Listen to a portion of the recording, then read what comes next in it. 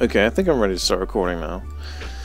Right, so, this is a mod not for the game itself, so it's not something you have to patch to the ROM. And it's not like a standalone version of the ROM you have to download from some ROM hacking website. This is just the standard release of the game, the standard American release of the game. And how this works is there's a piece of external software which integrates itself with the emulator, which lets you use your mouse and keyboard basically. When I say mouse and keyboard, I mean just the mouse. So at the moment nothing's happening because I haven't activated it. I don't actually know if you can even see. No, slightly off screen, isn't it? Okay. So if I press the number 4, I can look around. I've never really played this game before until recently, and I think I'm near the end of the game now. But so yeah, I'll try avoiding spoilers for anyone who hasn't played this. But yeah, I had like no exposure to this growing up, and I wondered why that was, and it turns out it never released in Europe. So that explains that. But even games that were popular in America were still getting like pirated, you know, burned to discs illegally, and then run on chipped PlayStation. So I don't get why this is one of the games that went under the radar, or at least in my social circles it was. I'm sure there was probably a bunch of people out there who played this, never knowing that it didn't release here. What this girl has to say. That was her dog she's talking about. Yeah, I'm really enjoying this game for what it is. It's been quite surprising. Obviously, like, the controls the only thing that let it down, because it has horrible tank controls, but it does have 2 control options, which, you know, tank controls, or this weird control set, which is almost like a traditional, like, 3D game, just with the same camera as in tank controls, where you just slowly, like, pan right and pan left, but having a mouse and, well, mouse to look around is actually like really cool.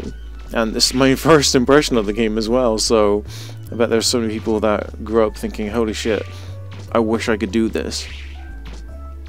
It wasn't until like very recent, because I'm like 16 hours in, I don't know how much of that time I spent like running around in circles and grinding, but yeah, it wasn't until recently that I realized, oh, the first person camera actually is useful for like one thing.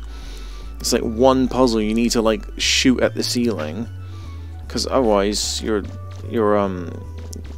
bullets, or whatever you call them, just like home in, like homing missiles to enemies, so that's kind of cool.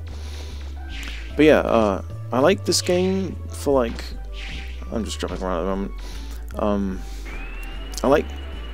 I'm quite impressed with like the cutscenes and the dialogue and stuff. It really does feel like something I would have played as a kid. It has like sort of like Pokemon Red and Blue dialogue, if that makes sense. I mean, if you know, you know, I guess. Oh shit. Spoilers. Okay, let me just take that off.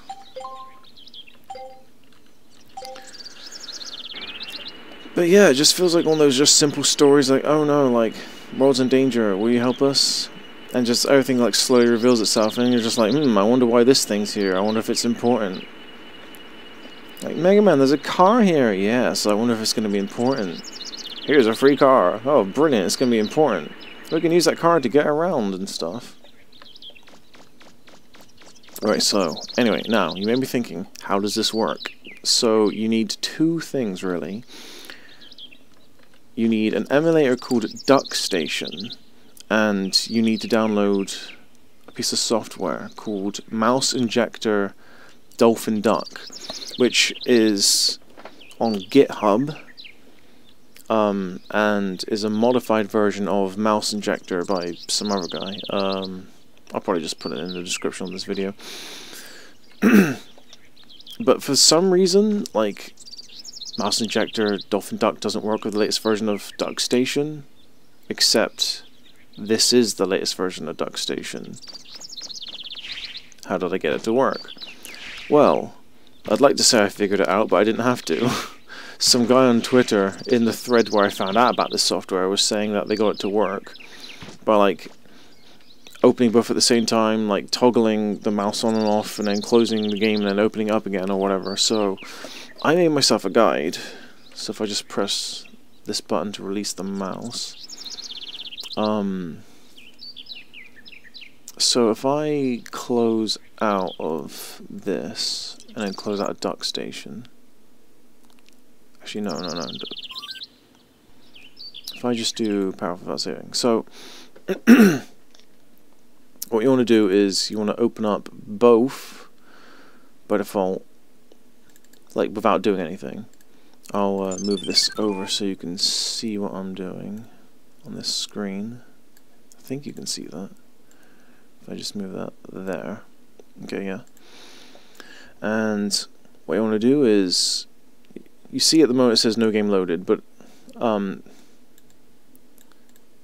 you can't actually see the cursor at the moment because I disabled it. It says no game loaded, but it recognizes that the emulator DuckStation is open. If you don't have DuckStation open or another compatible emulator, this software will just close down.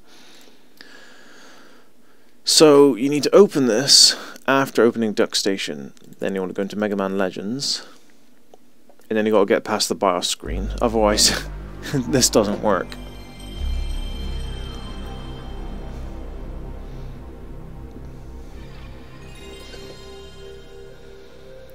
So yeah, this is the American BIOS, because fucking I don't care what one I use. Doesn't really matter. Ooh! Loud music. Right, we're in Mega Man Legends now. We can press 4 on the keyboard, and it won't do much of anything. In fact, it's gone to a blank screen. So I pressed it again. Now it's turned off. Turn it back on. It needs to say on, and then you can do power off without saving. Oh, that's not happened before. Okay, that's weird. Well, if I do 4 again, it will turn off, but it will recognize Mega Man Legends. If you press 4 again now, I believe it will capture the mouse. Oh, or the cursor or whatever, but it'll get a bit confused and then like stop working when you load the game. So all you need to do is just keep it off, relaunch the game, but wait for the BIOS screen to finish. If you press 4 now, Mega Man Legends will disappear.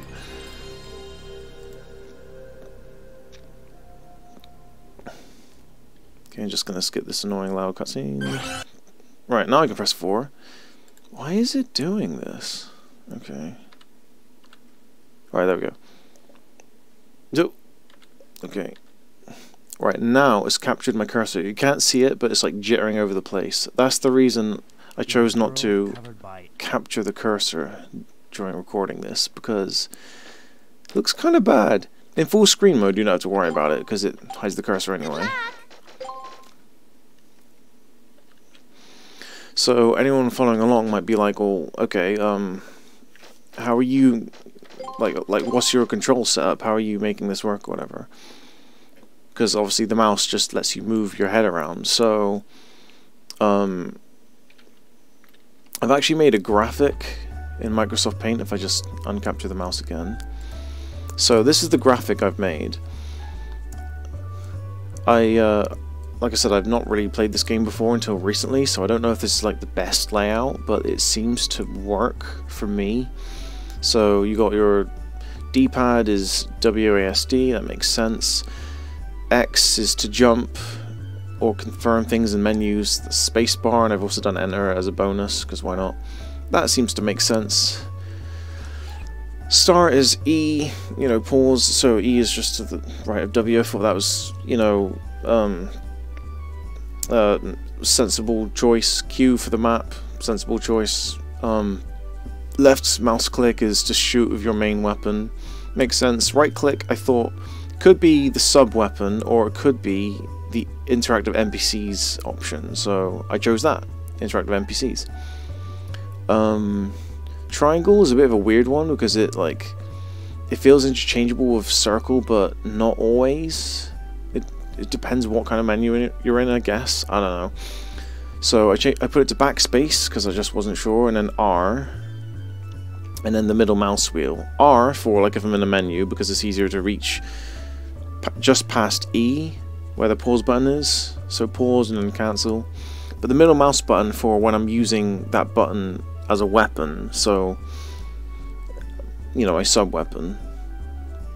I don't know, this control scheme is a little bit weird, but it was designed about analog sticks, which is why I've chosen the original PlayStation 1 controller model. And then, yeah, the only other thing is shift to move, to aim in first person. So if I go back into this and I go into a dungeon, which I think is this way. Let me just check where I am. No, I need to go south. Alright, shit. Oh, shit. No! No, stop kidnapping me!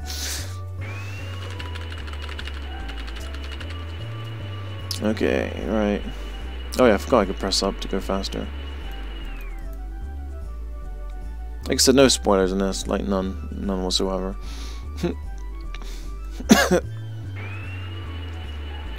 I just have to get this game isn't really that big. You will be backtracking a lot, so these cities I'm going through I don't mind showing because you end up seeing them like 5 or 6 times. Not much happens other than like NPC dialogue just changes, like, oh, I wonder what that lady's bread tastes like, you know. And oh, I'm listening to this music CD. I love music. Just dumb shit like that. It just feels so, like I said, Pokemon Red and Blue coded. Anyway, right.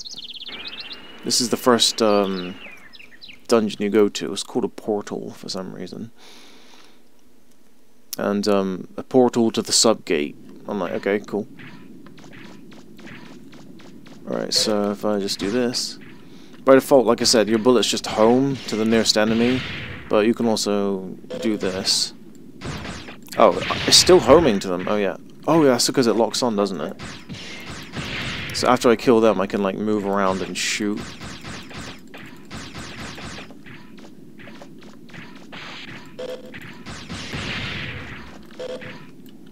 Oh, right, I'm gonna use my sub-weapon. And he ruined my shot. Wait, this has got terrible range. Okay, there we go. Jeez.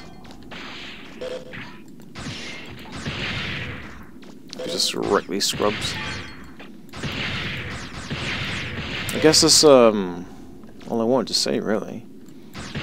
I like this game. It's got cute cutscenes, feels Pokemon coded. I don't know. It's got RPG elements to it. And it really benefits from this mouse and keyboard setup.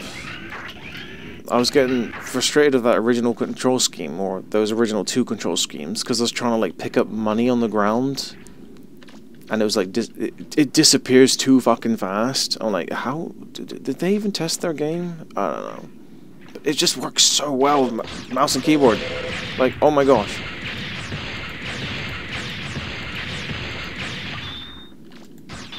Excuse me, why gotta be so rude? No. Whoa. Okay, I thought I fell out the map then. Alright, I'm gonna end the video. Where's the stop button?